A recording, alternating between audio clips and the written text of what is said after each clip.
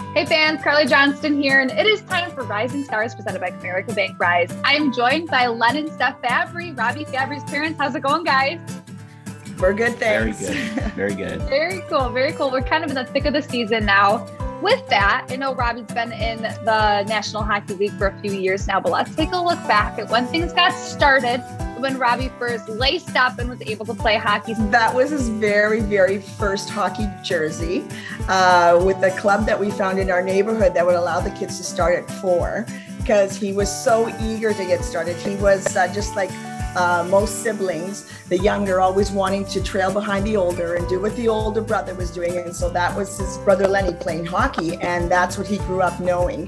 When he was younger, his older brother was had skating lessons, and Robby would sit there and at 3 years old, trying to do crossovers and doing it well. So I mean, he was young, but his brother drove a lot of what he had, and like she said, it became his passion afterwards.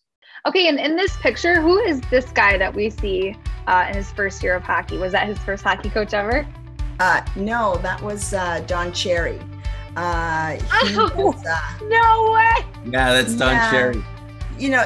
Everybody knows Don. He was such a great advocate for hockey and minor hockey up here in Canada, and he happened to be there as one of the guest coaches at the camp, and he's been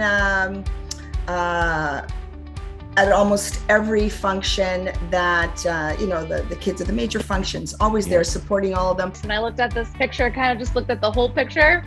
I didn't really zoom in on his face to see who it was. All right, let's see that next picture. Tim Hortons raising the Stanley Cup. Walk me through this picture. I mean, it seems like he had a fun season. It was what we call House League up here, and they had just won. They just won the championship, and so one of the coaches brought out this inflatable Stanley Cup, and they had a field day passing it around.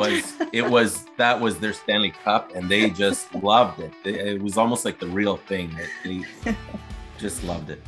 All right, so I believe I see a C on his chest. Correct me if I'm wrong. Yes, yeah, he was captain for that team, and he was captain. He was captain for throughout his minor hockey, wherever they had select hockey teams. He'd pick him as captain, but he was captain there. Yes, and that was the year. That was a big year. Yeah, it was a big year. That was the minor midget year, and it was his, after that year ended, it was going to be his draft year, so that was a big year. How proud are you as parents when you know that coaches or players or parents, whoever it may be, they're picking your child to be the captain, the leader of the team that he's on? Oh, we're very proud. I mean, anytime any of our boys can take a leadership role in something, I think that says something to your skill, to the way you are, the way you conduct yourself on and off the ice. And last but certainly not least, let's take a look at this picture. Can you walk me through what's going on here?